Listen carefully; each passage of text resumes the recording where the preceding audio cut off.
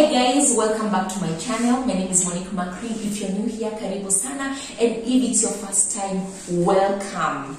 He's a midwife. My name, you know me. So I've been doing a pregnancy series, and we left off where I talked about my labor story, which was so traumatizing. Jesus Christ, I wish there was better guidance. But then at the end of the day, I came to realize it's because these stories, women don't talk about it. Women keep the labor and delivery process as such a secret, in a way that when new moms experience that, they feel like for me, I felt violated.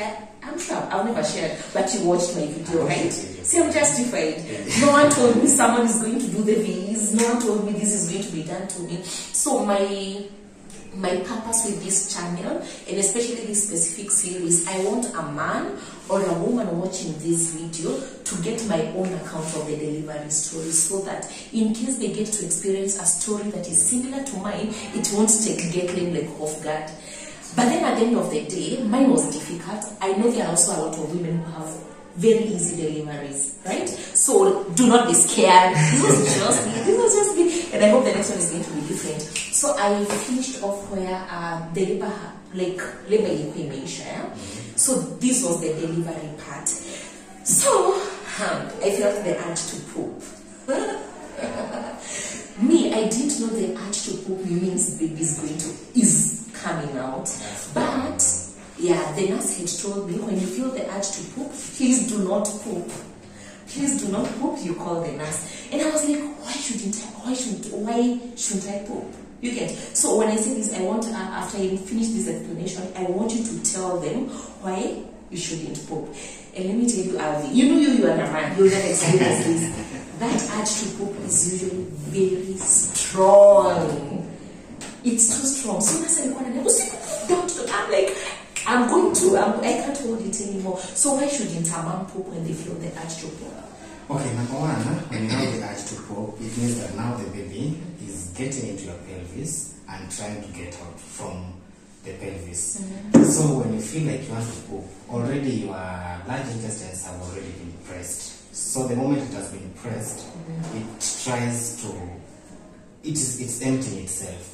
So the moment you try to go and poop, number one, you're going to at risk of getting cervical tear. The cervix cannot tear. Maybe you're not yet fully dilated. So imagine going through labor, then cervical tear, you end up in theater. So it's not worth it. That's not worth it. That's why we tell people, like, we have the breathing technique. When you feel like you want to bear down, just take in deep breaths. During that urge poop, you don't have to push it. It helps.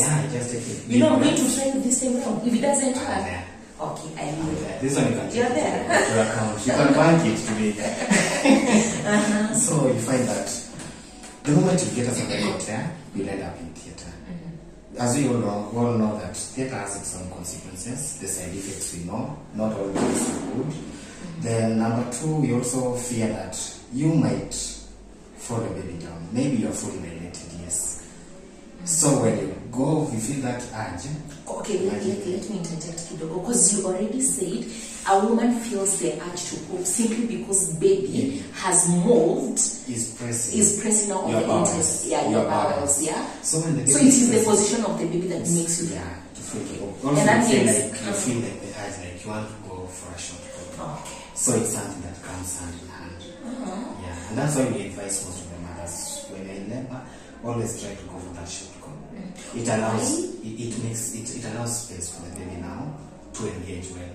Because of the volume of the bladder. So when you've released the bladder, we have now space. Number two, you also fear getting a tear, urethral bladder injury or urethral injury, because once you have a full bladder, the baby is pushing your bladder, it might burst. You know me, when I was during my labor, I couldn't walk. My thighs were weak. They felt like they were tearing apart. Walking was such a problem. So me, I used to avoid going to the toilet. And then for some reason, I used to feel like anytime I stepped in the toilet, the labor increased. So they had to put a catheter, which is more psychological. But you don't have to get for I do think it was psychological. I didn't know better. Do you know how that thing is irritating? The catheter. Well, it's how much you enjoyed it? Maybe. It's painful. It's painful. So, okay, I think one important point that I need to insist, Alvin, is that a woman is usually told to pee as many times as possible. Most of the times we don't know why. Yeah.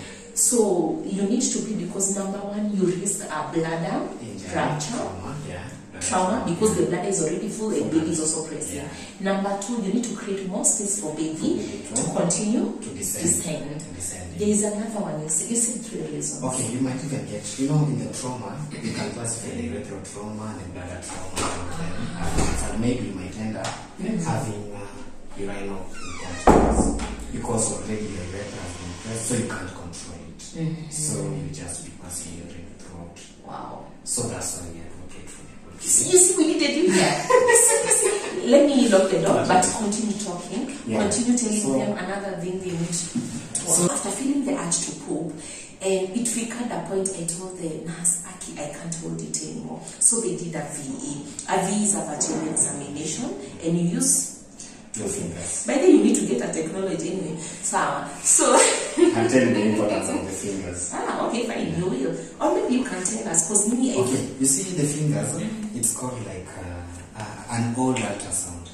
When I use my fingers, number one, I'll locate your cervix. Number two, I'll know the presenting part. Once I use a machine. Machine is user dependent. Maybe I'm not good using this machine, and then I use it. Maybe the presentation of the baby was not the right presentation. But when I use my fingers, I'm sure the feeling. Maybe I might touch the baby's eyes and I tell you now this is a first presentation, and you can't continue to labor.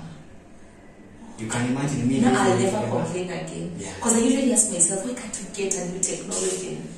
Because robots and machines will never replace what you feel with your hands.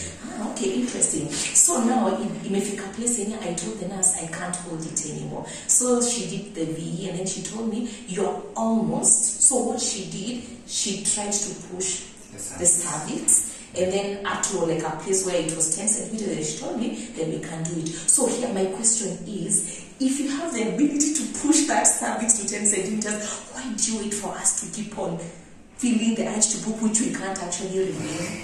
I mean, when you're like 9 centimeters, can't you just... Okay, there's something like we check for. We don't only check for the cervical dilatation. We also have the descent of the baby. Okay. In layman's language, you say that we are attacking in that cervix. Tunaipitisha juu ya kichwa ya mtoto. The moment utaipandisha juu, the baby can now get the space. So the moment hatujaitaki, you are at risk of getting what? Cervical tear. So the moment you see a nurse trying to enter his fingers or her fingers in, and maybe doing the sweeping, it's just to make the cervix relax, in short. So basically, a nurse usually knows when they can push or not. So basically, as a mom, just be patient. I know it's an uncomfortable thing, but no one enjoys it for you. It's true. Yeah. But you enjoy the products. The products, once you deliver, the pain is gone, you're just there. Okay. So now, the cervix, I have been assisted to, push the cervix up to 10 centimeters, and then I've been given the pushing position, and I think we need to go to the delivery room one of these 5 days and show the moms the right pushing technique, because for myself, I facilitate Lamas. I usually tell my patients the right pushing techniques. So I feel if we do both of us, it's going to be better. So to look at your positioning. Now, I'm on the delivery bed, and I'm here pushing. Let me tell you, they were really good with me, but they never taught me how to push right until the doctor intervened. So I used to push. So until I was told, you need to push as though you're going for a long call, right? So you take in a deep breath, then you push as though you're going for a long call. Again, I think that you can help us understand why that breath is better compared to, screaming and all that. Not now, Alvin. So after I tried pushing, the baby wasn't coming out at first. And when I was pushing, I would feel like I'm forming okay, in Kiswahili we say naona stars. Like I'm forming no, how do I put it? But you get it, guys, you get it. Like I used to see stars, I used to feel like I'm shaking. Was there something I could have done to prevent that feeling? Because anytime I would push, I would feel like I'm getting out of this world and going to a world full of stars, and my body was shivering and shit. It was Then after one push, I used to feel so weak and so spent. Was there something I could have done to push in a more relaxed way, I guess, minus the pushing technique? Okay, whatever I always advise mothers while in labor, always to take small, frequent fluid which is warm, full of sugar or glucose. You see now, the moment you went to push, already you are screaming. Once you're screaming, you've used up all your energy. There's nothing you're doing, you're just making noise. Yeah. But now we are wasting energy with that scream. So the moment you have taken small frequent fluids full of glucose or sugar, you see now you have the energy. Yeah, I was told to do that, but I used to vomit. It's expected. So basically, so the reason I was feeling that was because maybe I was going through some sort of maternal fatigue. Yeah, it's not just maternal fatigue. And even your glucose, now your sugar level are now going down. That because means now your body is depreciating and using the whole energy. The whole energy is concentrated on the uterus. so if a mom makes sure that she has these sugary drinks in between labor, they won't feel what I was They feeling. won't feel that. The feeling will be better. If they don't have any other underlying condition, they don't feel anything. They feel it's So moms, see, I'm your plug, guys. When you're packing for that day, when you're packing to go to the hospital, pack those sugary fluids, e.g. You can even have Lucozade. You can even, when you're in the hospital, maybe you'll be served with cocoa. Just take it frequently. Even if you're vomiting, you won't vomit 100% of it. Sure. You just vomit like 50%. The other 50 will give you energy. And you continue with labor. Okay, nice. So now I'm here, I'm pushing. So until I was told the right way to push, baby wasn't coming out. And then at some point, I lost my contractions.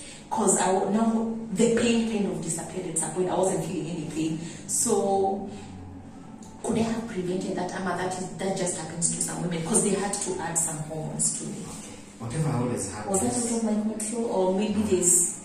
Okay, it's a uterus. Uterus also is just a muscle. It's a soft muscle. So once it has contracted for a long time, it gets tired and maybe it relaxes. And now when you see that you are in labor and all of a sudden the pain is gone, we as your caregivers, we have now to think outside the box. Not all women will add them. It's called oxytocin. It's just a fluid that we add just to stimulate the contractions. Not all of them will have to add that one. Because we have to assess it first. Okay. Because when once you just get like now the labor is just gone off labor once. It's hard to push without the pain. It's hard. And also that one communicates that maybe you are having a uterine rupture. Yeah. So we have to assess first before we start putting that fluid. And when you see now we are putting that fluid, you are meaning that our contractions are not adequate. We are not having the desired contractions that we want to get this baby out. So the more you labor, the more the pain increases. The more you are fully dilated, the more that pain should increase. That's the climax. So a mom should be happy when the pain is increasing. Yeah, a mom should be happy when the pain is increasing because you don't need to do any intervention at that moment. We are okay. But when we now see now there is that pain and dilatation, they are not going hand in hand. There's that number of contractions that you're expecting with each and every dilatation. Okay. Now you can't be at 8 centimeters and you're having weak contractions. There's something wrong that we have to intervene on that.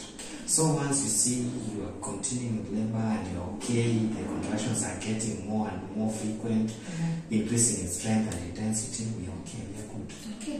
So now here I am. I've pushed. They did an episiotomy. Yeah. I think that is going to be a different video because I know a lot of moms have a question like, why do you have to cut me? Like, if there's a lot of politics around that. But before we come to that, which is going to be a different video, so now baby comes out. The first thing that comes out, and I want to be as gross as possible because I mean, this is giving birth and it's something very natural we should be proud of. I don't know why we demonize it. I peed and I pooped. And a lot of moms don't like to imagine that. But do you know how many moms I have to encourage to eat, the first time moms? And they tell me, but I don't want to poop. I don't want to poop because it feels embarrassing. Yeah. So pee came out, then poop came out, and then baby's head came out. When baby's head came out, I felt very relaxed, a sign of relief, and I was like, oh, now I'm done. And then the nurse started, you're going to kill the baby. Is it true that if you stop pushing and you relax, you can choke the baby? It's a way of encouraging you. Okay, you see now, when you are pushing the baby's head is up. Then you decide to relax. Because it feels like you want to relax. Automatically, I don't know how you are put it. Utafunga miguu automatically. And once it happens naturally. It happens yeah, naturally. and you find now that nurse is hanging on your leg again. So yes, that happened. Yeah. Because already when you relax, already it shows that now you've left all the muscles free. Now you just. So it's actually true. You can kill your baby. Yeah, you can kill your baby, and that's where most of the people we used to lose a lot of babies. Really? Yeah, and that's where now you see the old midwives used to slap people. Which was not a good thing, it was not a good So thing. if you're pushing your baby and you feel like baby is out and you want to relax, you need to wait for the nurse to tell you. Okay. You have to. Whatever we always do is, once the head is out, I always tell my mothers, taking a deep breath. Because now we want to finish this journey. You taking in a deep breath will enable your baby turn, and it will also give me time to check whether there's a cord around the neck or there's something that can strangle your baby. So communication. Communication is communication. Once I tell you like taking a deep breath, you're taking a deep breath, your muscles will be relaxed. Now then I tell you now, give me the last push, and the baby will be out. Okay. At that moment. Nice. So now I want us to talk about